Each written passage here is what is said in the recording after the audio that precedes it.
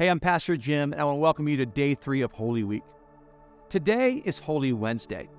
Holy Wednesday remembers a day when both faithful Mary and treacherous Judas prepared Jesus to die.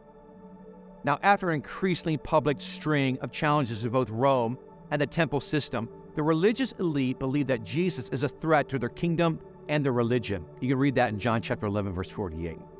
If Jesus is not killed, they believe Rome will come and take little power they have left and destroy their temple.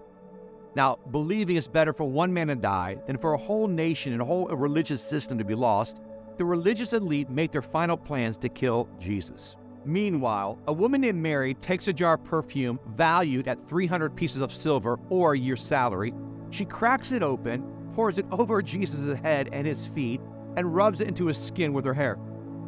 Now, it's not only lavish, but it's socially awkward and humiliating.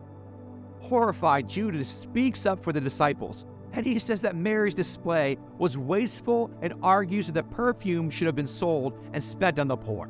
But Jesus quiets Judas and tells his disciples, Mary is doing the right thing. And he says this, catch it. You will always have the poor among you, but you will not always have me. Now, Jesus is not dismissing the care for the poor with this statement.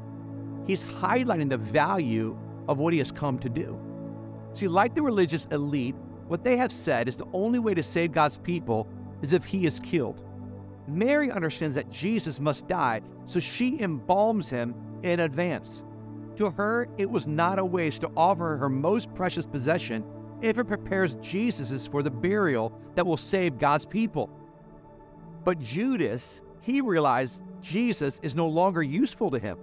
So he sneaks away and tells the religious elite that he will betray Jesus for a tenth of what Mary poured out.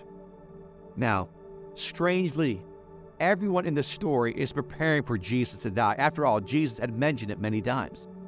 The religious elite offered a bribe to more easily capture Jesus. Judas betrays Jesus for another month's expense, but yet Mary prepares for him to be laid in a tomb. Even more strangely, everyone believes Jesus must die in order to save them. Judas thought Jesus' death would save his financial status. The religious elite thought that Jesus' death would prevent Rome from breathing more heavily down their necks. But Holy Wednesday is good news not for those reasons. It's good news because Jesus announces that his death will save God's people, not from Rome or poverty, from death itself. Mary had just seen Jesus raise her brother Lazarus from the dead, and now she hopes that if Jesus dies, then all God's people can be saved from death. Jesus is worth her most precious possession because Jesus has the power to give eternal life to all who ask. So, I pray that on this Holy Wednesday, you'll accept that Jesus must die in order to save his people from death forevermore.